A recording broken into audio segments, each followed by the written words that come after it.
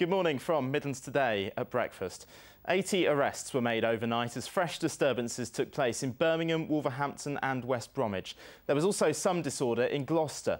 In Birmingham, police appeared to have the streets under more control than the previous night and fewer shops were looted.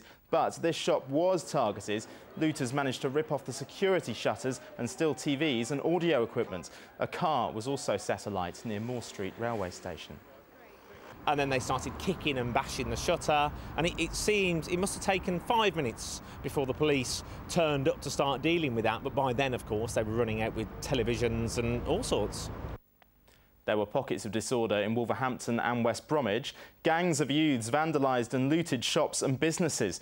The cost of the damage will run into tens of thousands of pounds. One jeweller who's been in the city for 46 years says he's never seen things so bad.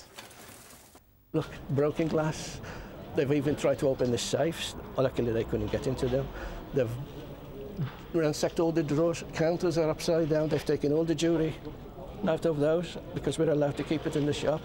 I don't know. There's probably about 30,000 quid worth, 40,000 quid of damage. More than that, probably. And you can tune in to BBC WM for more updates through the morning. Meanwhile, police say it's too early to say if the deaths of 3 men in Birmingham are linked to any part of last night's disorder. The men were pedestrians and were hit by a car on Dudley Road near City Hospital. Up to 200 friends and family gathered at the hospital waiting for news. They're concerned about their community's safety. Come flying, took out 3 of the guys, were flying into midair, landed and they just ran, gone off. That's it. That's all that happened. It didn't stop. Intentionally went into us, onto the curb, and they were gone within 6-7 seconds. It was all over. The third Test match between England and India is due to start this morning at Edgbaston.